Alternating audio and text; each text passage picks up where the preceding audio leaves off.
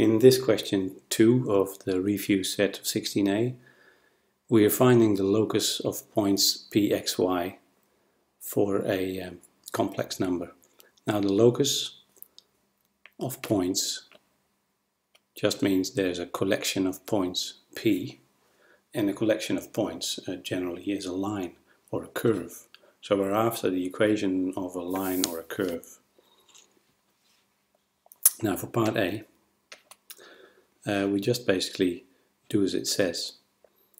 So z take I, the modulus of that one is the modulus of z plus 1 plus I.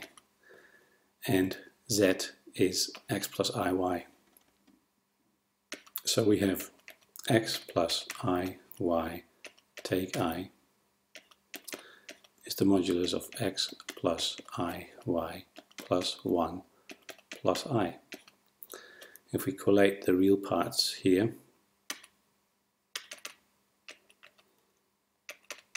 and the imaginary parts, we have this. On the right hand side we get x plus 1 as the real part, and then we have I and y plus 1 as an imaginary part. Now the modulus of the left hand side is of course x squared plus y take 1 squared, and then the root of all that.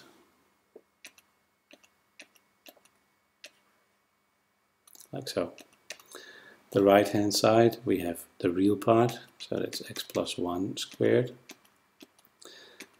and the imaginary part, y plus 1 squared, the root of all that. So we're finding the modulus.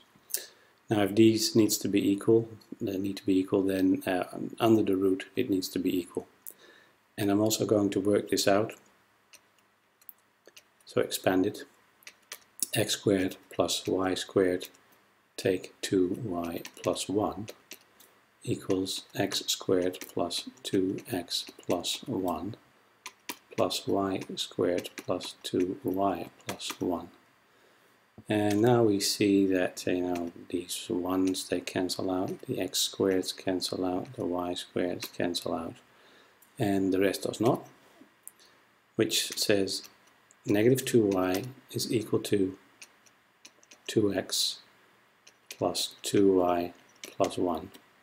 Rewrite this, bring everything to one side. It says 2x plus 4y plus 1 equals 0, or if you want 2x plus 4y equals negative 1, which is the equation of a straight line. So the locus is a straight line.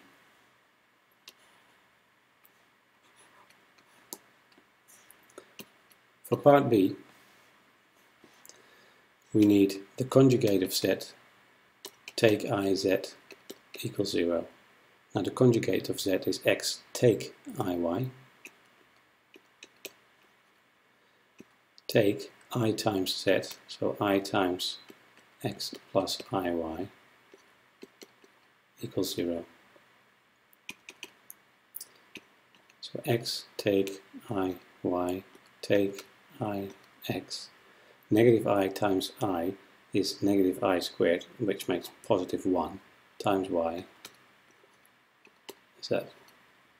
If I collate the real and imaginary parts, the real part is x plus y, and then I have a negative I times x plus y equals 0. Now if all of this needs to be 0, that just means that x plus y needs to be 0. So the real part needs to be 0. The imaginary part also needs to be 0, but the imaginary part is also x plus y.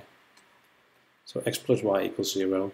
If we rewrite that, you get y equals negative x, which again is a straight line, and that straight line is the locus of points.